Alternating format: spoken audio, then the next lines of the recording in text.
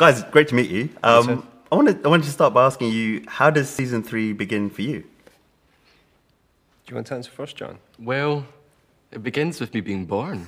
So I'm only a wee baby. So there's a whole story arc to go on from there.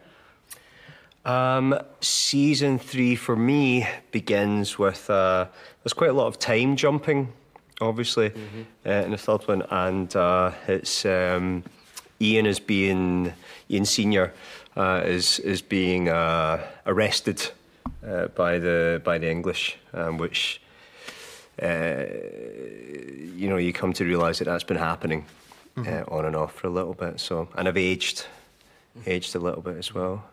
You mentioned the time differences or the different time periods that you play in. How have we seen him age, and how has he changed over that time period? A couple of different wigs, which help the process enormously. Does he go bald, or is he a grey? Well, you'll just have to see. Yeah. You'll just have to see. All I can confirm is that he looks very sexy. And I get, it's like, you see, you notice perhaps, you see a little bit, obviously his relationship with his son, and you notice he's maybe, he's a little bit more wise, perhaps. Yeah, definitely. And what's the relationship like with you with Jenny? Because she's obviously a very fiery character. She is, yeah. I think, there's definitely a part of young Ian's personality that comes from his mum, definitely. But on set, working, it's been really good. It's been really good fun. So it's always nice to hang out with you guys. It feels like a wee family. What was it like working on the set for the first time? Because I mean, it must have been huge. Yeah, definitely. Walking onto the set first day, it was filming in Lallybroch.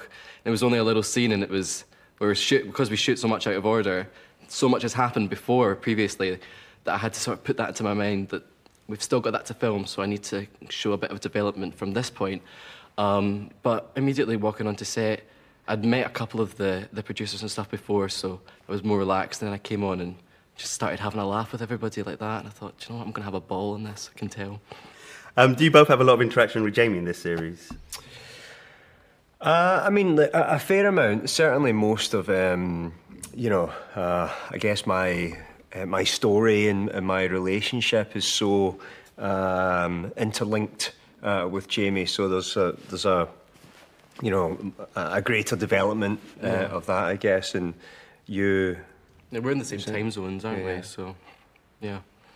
Jamie takes you under his wing. He does. Yeah. We've heard about how you got injured, how Ian got injured. Yeah. Are we going to see any more of that? Are we going to hear any more of that? Because it does feel like an important part of what happened to him in the past.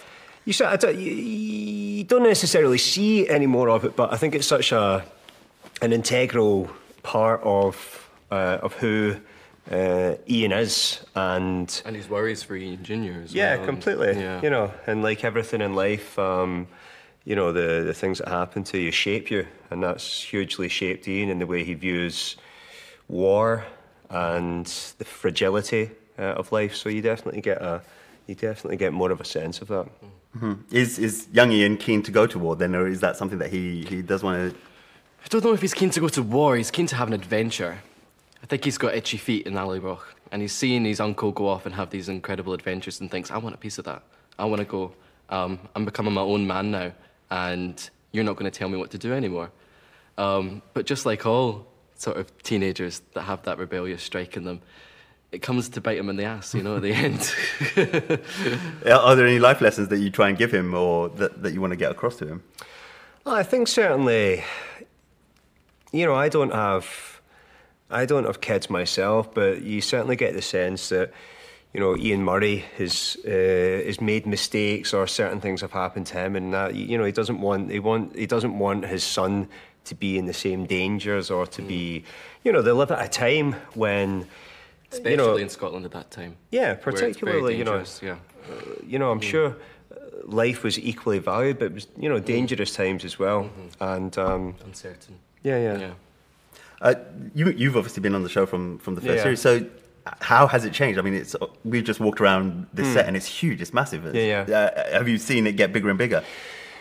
I think in terms of you know, when I came on to it first, I obviously knew the books were massive, and when I came onto the set for the first time, I was aware of it. It was the biggest TV production I'd ever been on. It felt like going onto a big film set, and in terms of the popularity of the show, just seems to have grown and grown. And I think maybe I did a convention for the first time earlier on this year, and I joined Twitter for the first time just a few months ago, and that gave me an even greater idea of how huge it is. I hadn't had any interaction with the fans, and it's, you know, there's just, actually I was at the Scottish BAFTAs a couple of weeks ago, and fans had come to queue up for a few hours before the BAFTAs, and they'd come from like Italy, there were people that were from Japan, Germany, you know, all over Europe just to come and see a couple of the actors come along. So when you see things like that, you realise the show is pretty popular. Now that you're online, and I don't know if you're on Twitter either, but when the show first goes out, season 3, are you going to be online and gauging the reaction from that? Yeah, I am on Twitter as well, yeah. So definitely we'll be watching and seeing what all the fans make of it. I mean, the fans are generally so positive and nice. You know, if I start getting abuse from them, or they start telling me they think I'm rubbish or something, maybe I'll come off. But while they're showering you with compliments, it's a little bit easier to read. And joining a big show like this for you, were you apprehensive at all in terms of the fan reaction and, you know, what you might expect?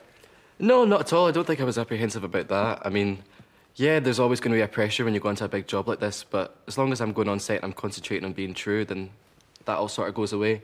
It's when you come off the set and then you read them again, you go, well, I hope I didn't, you know, I hope I did a good job on this.